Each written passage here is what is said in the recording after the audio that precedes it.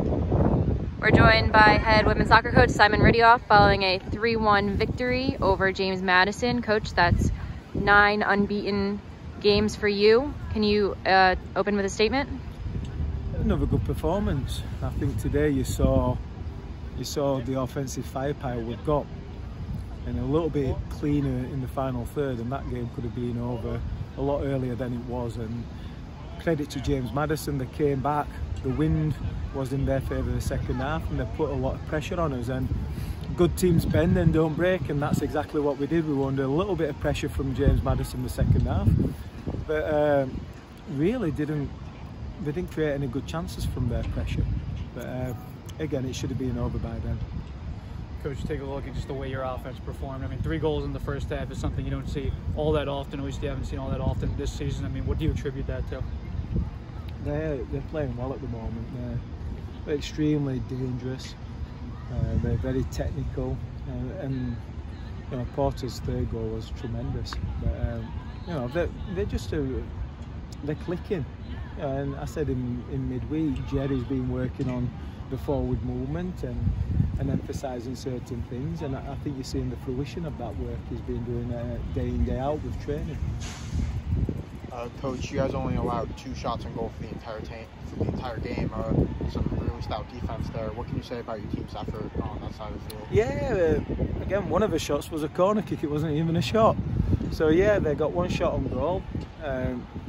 Our back 4, commanded by Anya Sutner, is fantastic, and she's a tremendous little player.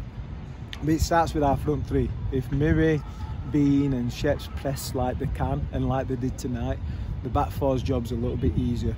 Jordan did a fantastic job winning headers in the second half under pressure. Porter and Bree Duran put in a good effort, and when you've got a team effort like that, you're gonna limit other opponents to average chances, and that's what we did tonight.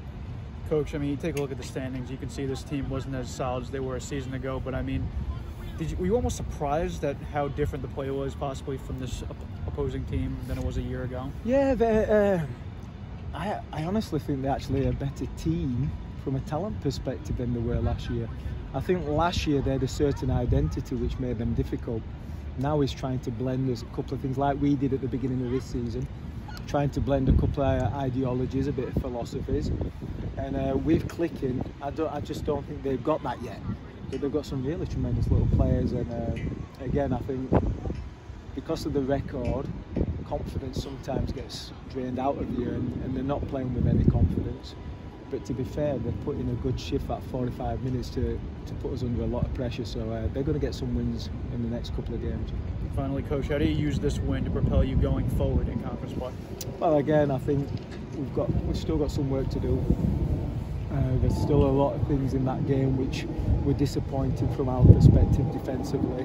I think we gave too many throw-ins when we told them not to. Technically we should have been better, individual defending should have been better. I think we should have headed the ball more instead we late drop. I think you know, we were a little bit soft at times. I think there was times where some of our forwards could have got the ball going into goal, but they backed off. And they got the second ball, but they should have won that first, and they would have been looking at different things.